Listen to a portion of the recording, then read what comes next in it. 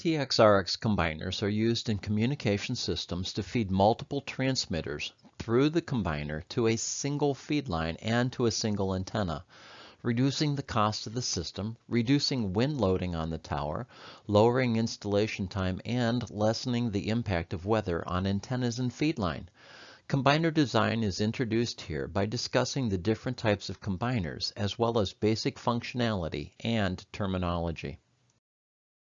An index of topics included in this section is listed here and will be helpful in finding specific topics for review.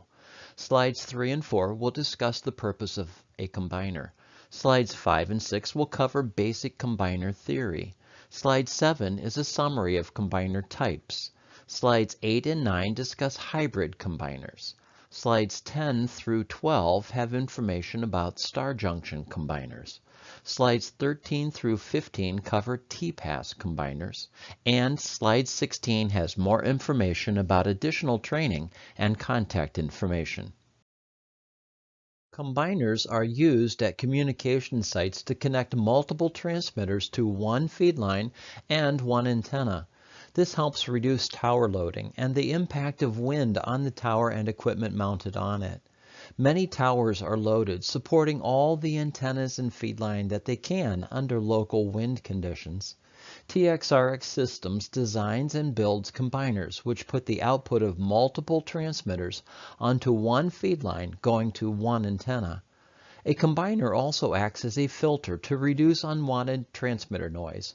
All amplifiers produce noise, which is added to the signal.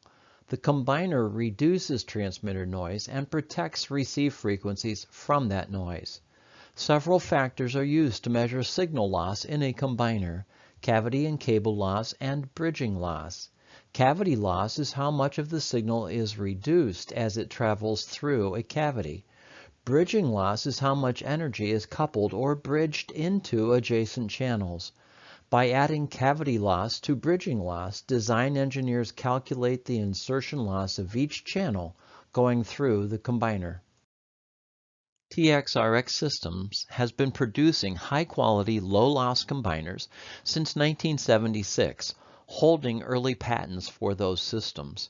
Land mobile radio is designed for strong, consistent communications by police, fire and EMS, military, and other government agencies. Radios are being used by hotel staff, security in casinos, malls and sports arenas, and in commercial applications. All systems are planned based on coverage, which starts with high selectivity and the power output of the transmitters. Low-loss combiners help ensure that coverage is maximized. Combiner selectivity tells us how well the combiner passes signals with minimum loss into other channels. Keeping selectivity high results in more transmitter noise being filtered and a lower risk of interference from outside signals. In some frequency ranges, such as 7, 8, or 900 MHz systems, channels are laid out for easy combining. At VHF and UHF frequencies, combining is more difficult. Each TXRX combiner at VHF and UHF will be unique based on the channels in the system. The frequency plan must be reviewed to see if it results in intermodulation. Transmitter noise must be evaluated for maximum sideband noise suppression. The receive side of a system must be protected to be certain that coverage will not be reduced through desensitization of receivers. Systems with close-space transmit and receive frequencies will require more filtering. This example shows the filtering needed to protect the receive channels from the sideband noise of the transmitter. The combiner also reduces the transmit carriers below subscriber levels. The impact of the transmit signals on the receive channels must be considered during the design phase. Some radio manufacturers recommend that transmit carriers be kept below the -55 dBm and that sideband noise be reduced by a minimum of 45 dB to ensure maximum sensitivity. Combiner design is limited to how much insertion loss can be tolerated and still achieve coverage goals. Each component adds insertion loss and reduces the amount of power, So all connectors, cables, isolators, cavities, and other equipment in the signal path must be added to determine total loss. Channel spacing will drastically impact the design size and cost of a combiner. The closer together channels are spaced, the higher the amount of filtering required to achieve proper isolation, or larger cavities will be needed. The number of channels in a system greatly impacts the design and cost as well. Combiners and the entire transmit or receive system may be considered a network used to distribute radio signals to system users. If the combiner is examined as a network or electrical circuit, filter impedance is high off frequency and matched on frequency. To the signal labeled transmit 1, all components in series are matched, while those in parallel are high impedance and represent the other channels in the system. These high impedances act as a traffic manager, directing the signal away from the other channels in a combiner and to the antenna. The frequency separation of the channels plays a very important part in determining insertion loss and bridging loss. Insertion loss of a filter is directly related to the impedance that it shows to other components in the system. When a combiner carries close-spaced frequencies, individual cavities need to be set up with higher isolation, which results in higher insertion loss. Coverage requirements will limit how much insertion loss can be tolerated. Combiner design is a balancing act between tolerable loss, isolation requirements, cost, and size. Many times cost will limit what can be done, but physics and the frequency plan dictate the outcome. This section will not go into detail on combiner design, but will be an introduction into basic characteristics and terminology. The three combiner types listed are basic configurations, and a combiner may be a combination of any of these types to achieve the signal integration required. A hybrid combiner uses hybrid couplers or splitters to achieve their goal. They are simple and compact, but are associated with higher loss and may not be the right choice for a system. Star junction combiners use a central coupler with multiple connectors often laid out in a star configuration on a single connector body. They are a well-established system, can be quite compact, but may require additional steps to be modified for future changes. The T-Pass combiner is a TXRX brand name for the system developed in 1976. The system uses specialized loops on the cavities and cables cut to specific lengths in the final series of connections in the combiner. The combiner is easily changed or expanded for future frequency changes or additions. Each of the three combiner types has advantages and disadvantages, and knowing them will help in deciding which is right for your system. Hybrid combiners can be used when transmit channels are close together in frequency. Other combiners may require 150 to 250 kHz spacing between channels, but hybrids will combine frequencies with little or no spacing. Hybrids are built with couplers and cables and are easily expanded. They do require the use of isolators, as do all combiners. Think of an isolator as a one-way valve, keeping the signals moving from transmitter to antenna and keeping other signals received on the transmit antenna from reaching the finals of the transmitter. A hybrid may also be used to link closely spaced signals into other combiners that cannot handle close spacing. The drawback to using hybrids is that they have high losses. As in all splitters or couplers, the best that can be done is a 3 dB loss per leg for a 50-50 split coupler. Two hybrid couplers were used in this design. The first coupler is labeled as a 3-3 coupler, meaning that half of the power goes to the load where it is lost. The output of the first transmitter goes through the isolator to port 2 of the hybrid. It travels through the hybrid to the output port 1, but half the power is coupled to the load on port 4. The signal from the second transmitter enters port 3 and goes to the load on port 4. Half of the power of transmit 2 is combined with the signal already on the through line from transmit 1 and travels with it to the output port, port 2. The combined signal from transmitter 1 and 2 then go to the second coupler, which is a 1848 coupler. The first and second transmitters have seen a power reduction of 3 dB going through the first coupler. They enter port 2 of the second hybrid and continue to port 1, but see a loss of 1.8 dB coupled into the load. Total loss of the first two transmitters is now 4.8 dB. A third transmitter is connected to the second input of the hybrid coupler, and its signal continues to port 4, the 50 ohm load. Part of the signal is coupled to the first two signals on the through line with a 4.8 dB reduction and continue to the output port of the coupler and on to the antenna. All three signals now see a 4.8 dB loss and reach the antenna with equal power. The 4.8 dB loss means that 67% of the power of all three signals is lost into the loads. Hybrid couplers are not filters and will need a second harmonic or other post filter to protect systems from harmful interference generated. The second type of combiner covered here is a star junction combiner. This type is used in many systems by several manufacturers and may also be used with other combiners. The combiner is designed around a multi-port coupler called a star junction, as the port arrangement resembles a star. It is made of a housing with the output connector coming out of the center and input connectors around the outside of the junction.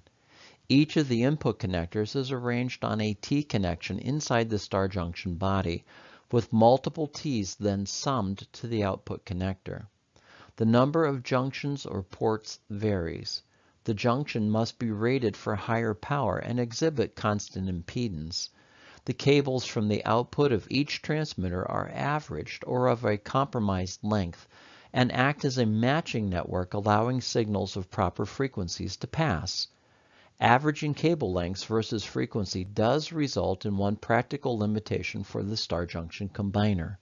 The frequency range of those channels going through the combiner will be limited to how much impedance mismatch can be tolerated in the combiner due to the averaging process.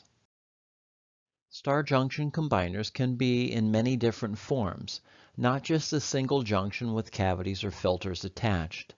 The junction may have different numbers of ports. Cables are manufactured to the averaged length of the frequencies going through the combiner. Cavities are tuned to the frequencies of the transmitters, and then the signals travel through the cabling to the star junction, where they combine and travel to the transmit antenna. Other types of couplers may be used in star junction combiners to further combine individual sections. A 4-channel and 3-channel star junction are shown being combined through the T coupler into a single output feeding the antenna.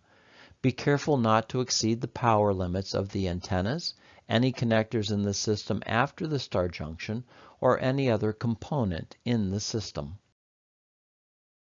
When compared to hybrid combiners, the star junction has lower insertion loss per channel. Combiner losses in star junction combiners include the isolators used on each channel, filter losses, and any cable or connector losses.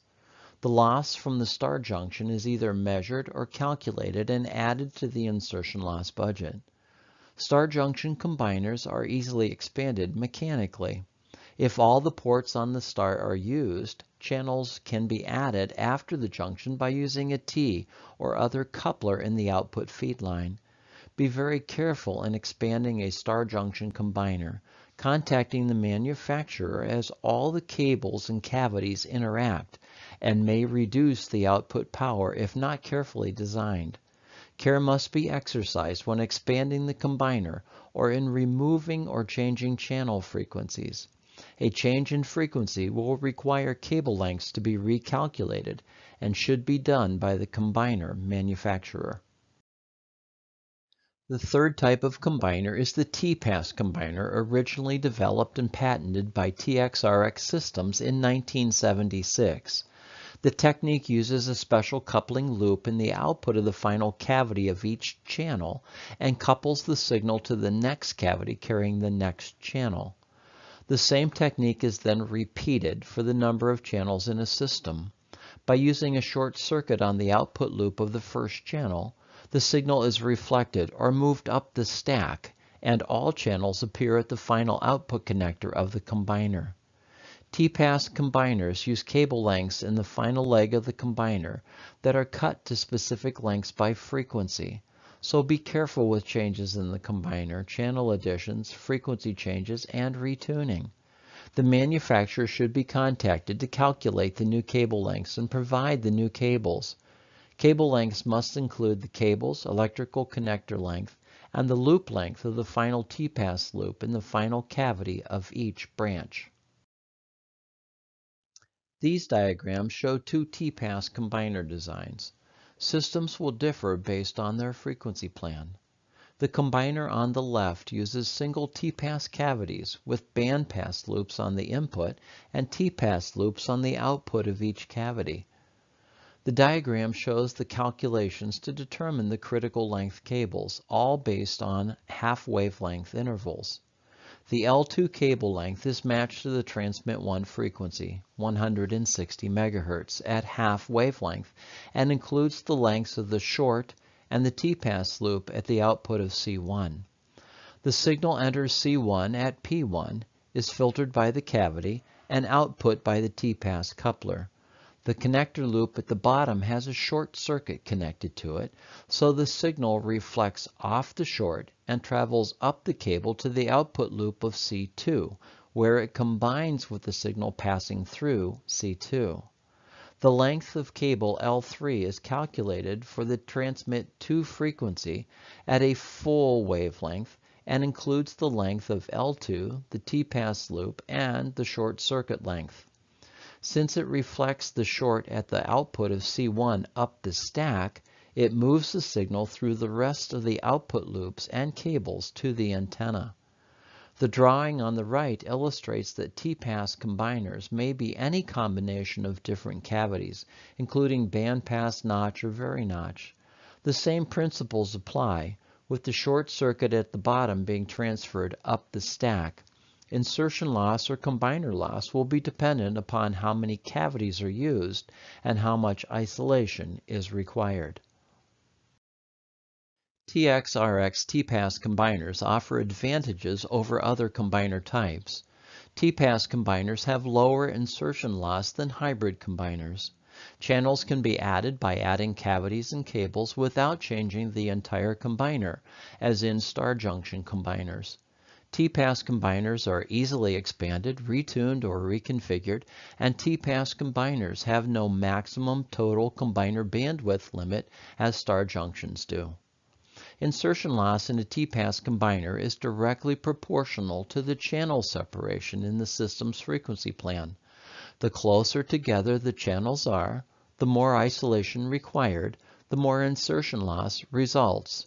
All cavity combiners have minimum channel spacing limitations dependent on cavity size. A properly laid out frequency plan plus a properly designed T-pass combiner will offer very low insertion loss, a great amount of flexibility, and a very stable long-term operation. Thank you for being part of this training module.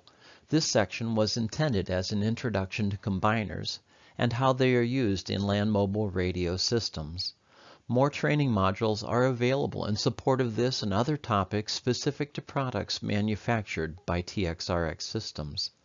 The material is available in short versions and in longer half-day, full-day, and two-day classes. Visit our website at txrx.com for more information.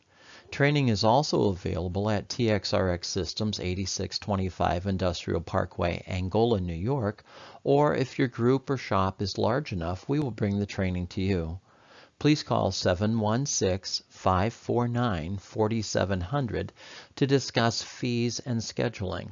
Again, thank you for being part of this presentation, and we do invite you back.